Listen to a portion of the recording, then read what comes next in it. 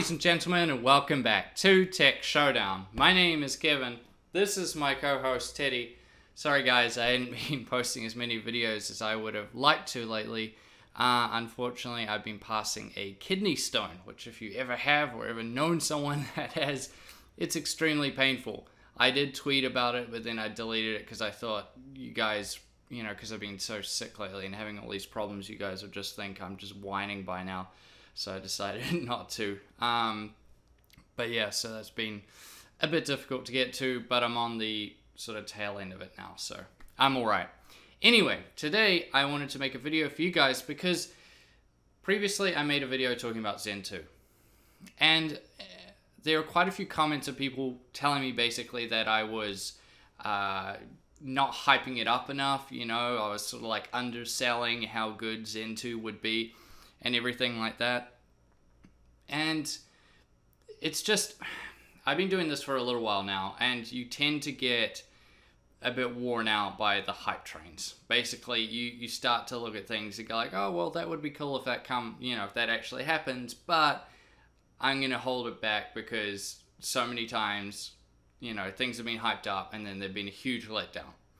I can only imagine what, you know, older tech reviewers, guys have been doing it for quite a while now, like Steve and Brian, you know, the true OGs, like they must just be completely by now not buying into the hype for anything because they've probably been disappointed so many times.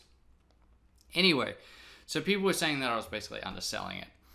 And now we have some more announcements from AMD to go off, and it kind of looks like maybe I was. So Zen 2 is looking like it's going to be even more of an upgrade than I think a lot of us assumed it would be. So from WCCF Tech, most people think that Zen 2 is nothing more than a generational frequency IPC bump. That is a very wrong assumption. That is a very wrong assumption, as Zen 2 as an architecture is entirely overhauled. The jump from Zen to Zen Plus, which is the 1000 series to the 2000 series, was one incremental step. The jump from Zen Plus to Zen 2 aims to be a revolutionary step. Yes, the rumors claim that the IPC improvement and higher clock speeds are there. They also mention that those are higher than expected on very early engineering samples. This shows that final retail samples could be more than 15% IPC jump versus what we've been hearing for a while. So what does this mean? So I think a lot of us expected Zen 2, so the Ryzen 3000 series, to be a bit more of a jump than what we'd seen from Zen to Zen Plus, but this is looking like it's going to be even further than that. The IPC, they're saying, is going to be an IPC gain of 15% plus. Could be something like 20%. That would be massive.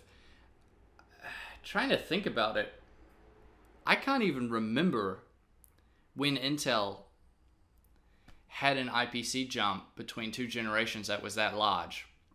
Assuming it is, but even say 15%, usually from Intel it's been 5%, maybe way back it was, you know, you'd see maybe a 10%, but yeah, a whopping 15%, that would be massive. Now this is because obviously it's architecture changes and things like that, and also the frequency being bumped up, that would be massive as well. That would be absolutely huge.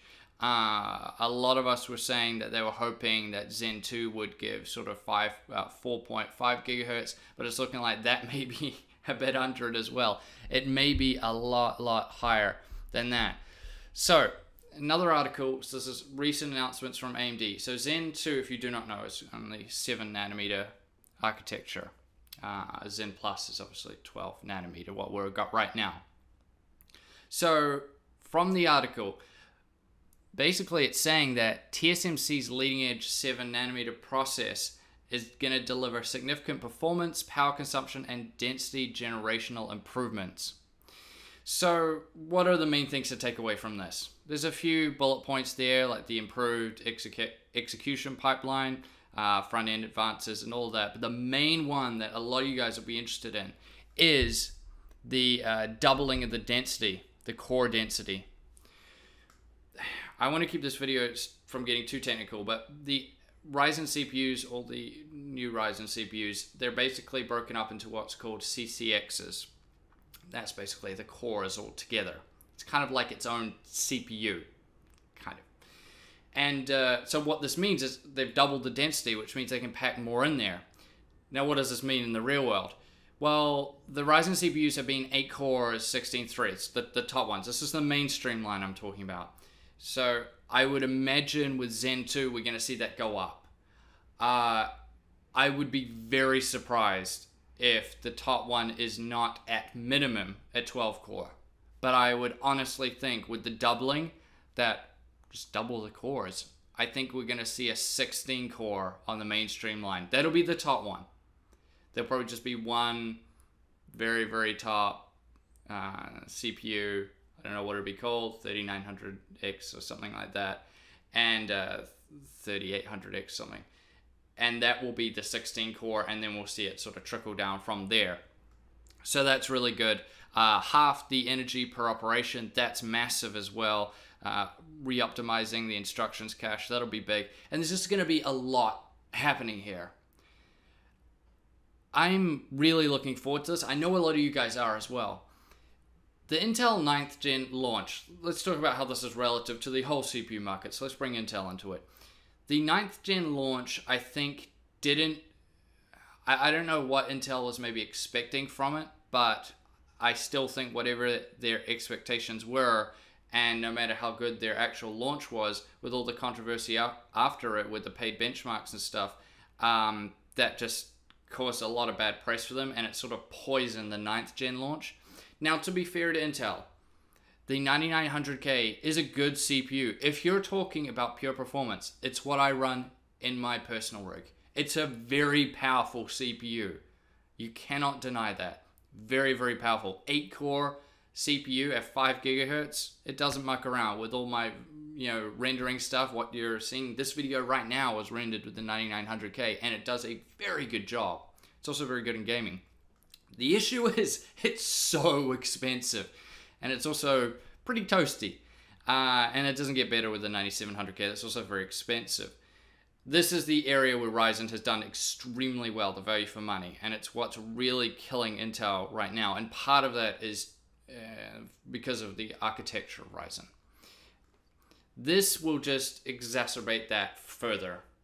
I think after Zen 2 comes out, unless Intel gets the 10 nanometer stuff sorted, which by now I've just sort of almost given up hope on, and it looks like they pretty much have as well. It's just looking like AMD is firmly taking the lead.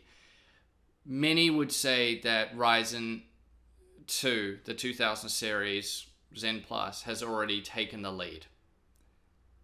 I would say I agree with that in terms of value for money, but that also sort of went for the straight up Ryzen CPUs. But what I'm looking for is just raw performance. When we throw the money side of it out the window, we just look at the raw performance, because Intel still has technically the most powerful CPUs on the mainstream lineup for gaming, and even now for productivity. I mean, the 9900K beats the 2700X in productivity too. But this will be AMD fully reclaiming that. That's my point I'm getting at. This will be AMD really showing them, this is what we can do. This is a big advance in terms of the CPU, and this is, we're reclaiming not only being the best value CPUs, but now we're just going to have the best CPUs, period. Intel better think up something, because looking at all this and everything we've looked at today, this is looking like a huge jump. A 16-core Zen 2 7nm CPU running at, say, 4.8 gigahertz. That's going to be incredibly powerful. That would beat the 9900K. Intel's got to do something. This is looking crazy, crazy powerful, and I think it's a good thing in certain ways. I think consumers like us, we obviously want the most power we can get for our money, and it's really good that this is happening. And hopefully Intel gets things together and they bring out something that's just as good value, that's really powerful as well. And then you have two great choices there from either company, or obviously multiple choices from each company, but you know what I mean. So yeah, that's basically information we have so far. You can get into a lot more detail. I didn't want to do that in this video because I like to keep things kind of basic, because I know a lot of you guys out there don't understand all the super technical stuff, and you just switch off when when I start talking about it. But in the comment section down below, what do you guys think? Let's carry on the conversation. You know my opinion. I want to hear yours. From this new information about Zen 2, it's basically saying that it's looking even better than we thought it would be. Do you think this is going to be like really, really good? Do you think I'm still underselling? Maybe you think I'm overhyping it now. I want to know what you guys think on Zen 2 in the comment section down below, because I know many of you guys have been waiting for it, and you keep telling me, you know, I'm going to upgrade my CPU. I'm just waiting for Zen 2 to come out. And yeah, so I'd really like to know what you guys think. Now, if you haven't subscribed to Tech Showdown already, I suggest you do. It really helps me out. It shows me that you support the channel, and I really appreciate it. And as always, I'll see you guys next time.